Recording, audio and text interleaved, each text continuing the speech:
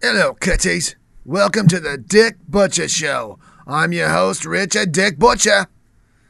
Welcome to our maiden voyage, and yes, I'm Australian. I love to put shrimps on the barbie, chasing down joeys, and I throw one mean-ass boomerang. But today we're going to meet film star William Benesh. He is awesome, and I want all of you to please welcome our good friend, William Benesh. Hello. Hello, America. Are you ready to talk about your exciting new film, Yakima Fever? Absolutely. I don't know what David might have told you already, but it was really my idea all along. Kind of my inspiration, my baby. And now we've birthed my baby. What was it like to work with a huge star like David Johnston? He's a fantastic thespian and a true talent in the world and industry of the arts. I don't think I'm taking any creative license, to say that he learned some things from me as we got through, because of my extensive theater background. What is with the odd accent? Are you still in character even when you're away from the camera? I don't know. I don't hear that. I feel very comfortable in front of the camera when talking about my work in film. How do you spell film? F-I-L-M-M?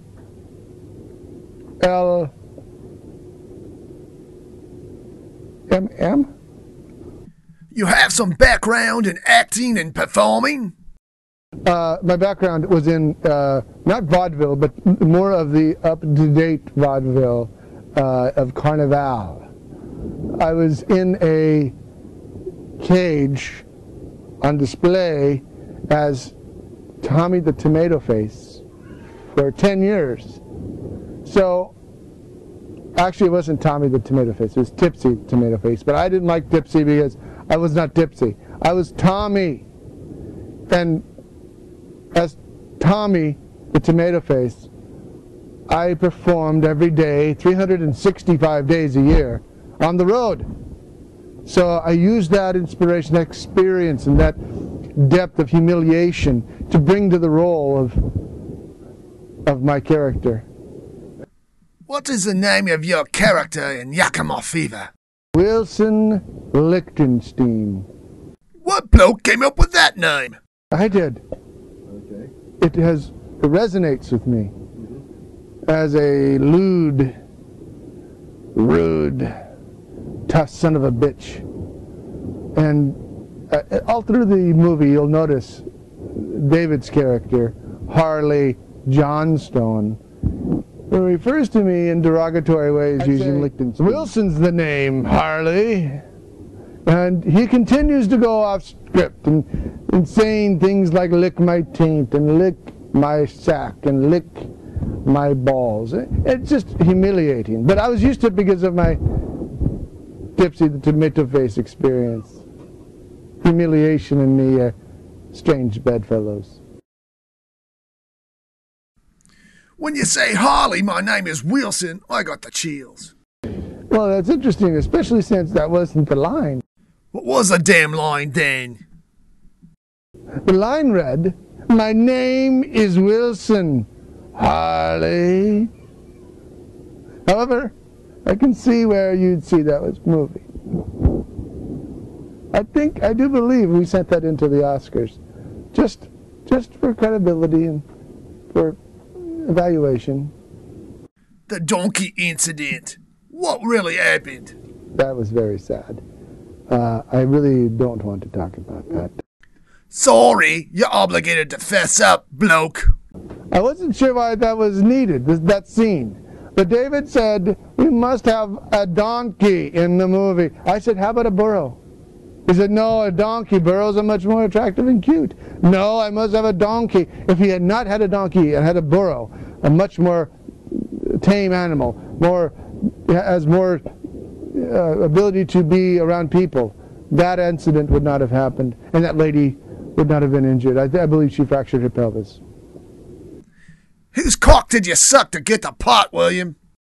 I told you earlier this was my idea. And I took the script to David, which he rewrote.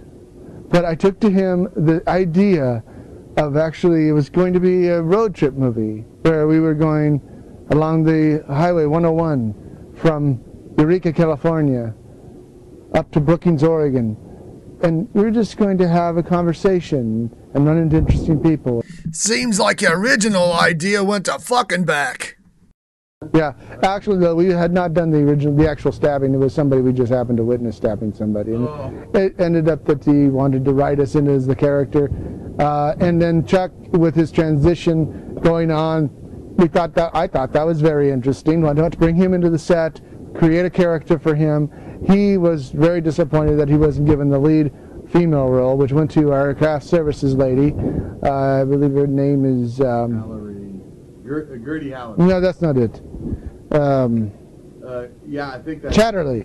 Lady Chatterley. No, that's her name. No, yes, it is. I call her Lady Chatterley. Anyway, she was on there, and David insisted that was her role. And actually, you know, that was a good choice. She turned out to be fair to Midland. So you getting any phone calls and scripts mailed to you now that the movie's out?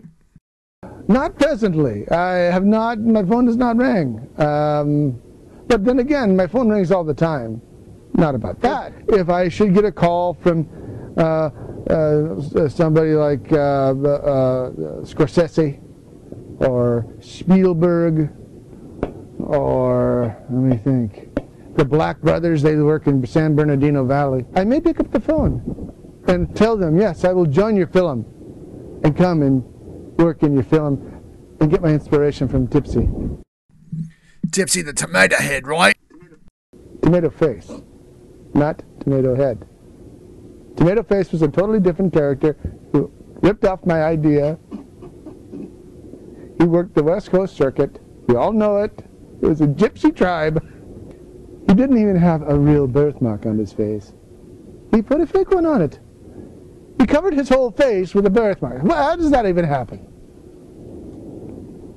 Tipsy the Tomato Head. What a rip! I believe he's still working though. He's still in the West Coast circuit. That gypsy tribe, they all back up and down the coast. Word around the Barbie is you haven't been paid yet. No, but I got points on the back end. I got points on the back end past a threshold of $100 million the movie makes. Whoa, wow. I get. This is gonna be a real commercial success, huh? 100 million is not that much. Not in the film business. And once it gets past 100 million, then I'll start getting 0.00125% of every ticket. That's amazing. I know. I worked quite a deal. That's awesome. Hey, I just want to thank you again. This is great. It was a great experience. Thank you for having me. You're very welcome. This is your host, Dick Butcher, saying thanks, William, for being our first guest. This has been brought to you by the blokes at www.legendfreeway.com. Good day, mates.